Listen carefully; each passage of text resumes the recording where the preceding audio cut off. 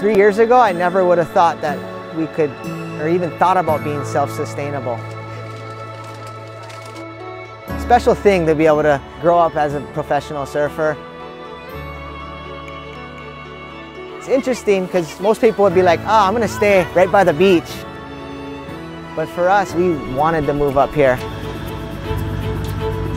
I was looking online and I actually found this old office trailer. But as we moved up here, we weren't really thinking about why not grow our own food? Why not raise our own animals?